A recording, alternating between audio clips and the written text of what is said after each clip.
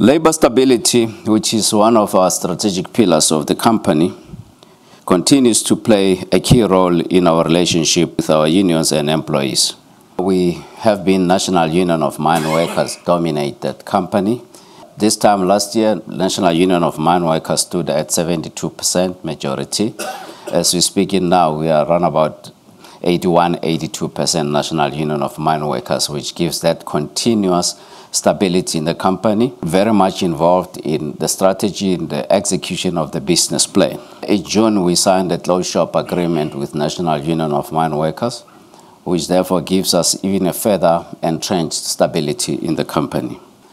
Because of the adjustments that the labor increase we gave to our enrolled labor, our contractor workers lag behind, and therefore the gap was increasing between our permanent, enrolled labor and our contractor workers.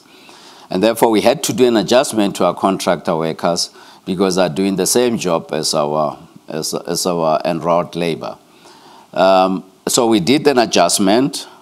We brought forward, remember that the increases come on the 1st of July, but then we brought it forward in order to get some stability, because that's our number one priority, as I've just said. So we brought it forward, but we loaded it also in order to bridge that gap itself, because you don't want people working in the same area, one panel next to the other, and in different salaries. But secondly, they had medical aid, but not as good as our medical aid itself, Platinum Health. And as a result, there were problems, especially on the health side, that challenged also the stability and productivity. People getting sick, not going to the pharmacy to go and get medicine, whereas we have got a clinic with medicine right in the premises of BRPM.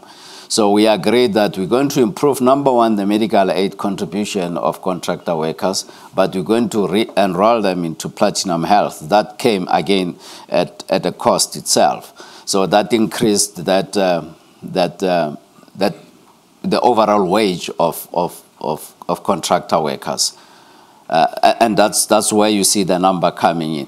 But going for, and remember that the contractor workers is JIC mainly and Platcro, the second one itself. So we virtually removed the JIC people from JIC bargaining unit at national level and ring-fence them to BRPM so that we are able to flexibly adjust their salaries.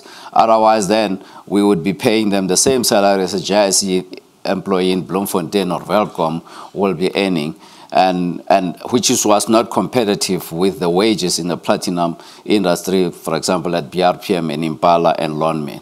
So we had to bring them a little bit on par. And Steve, I see your own labor costs also went up by 13.7%. It's not just the contractors. Labor and contractors still form about 62% of overall costs, and this continued to inflate by 14% per year. And despite the fact that you do have your production picking up, your costs remain surprisingly high. So the first 2 years of the agreements are higher, and they come down as we progress forward in the 5 years. So I think we'll see benefits from this year onwards in that percentage increase that we'll be paying to both enrolled and contract employees. My philosophy is that there's a premium to labor stability. Gone are the days where you'll negotiate like what number you want and you get a discount. You've got to pay a premium for labor stability. This is the third year where they will be front-end loaded, and from there they will be tapering down.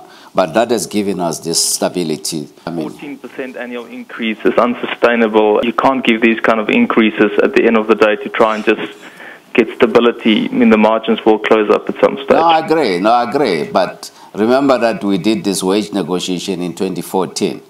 So it's not like we did it last year. And 2014 was not a very pleasant year to operate in. Stairraft remains on course. BRPM remains on course.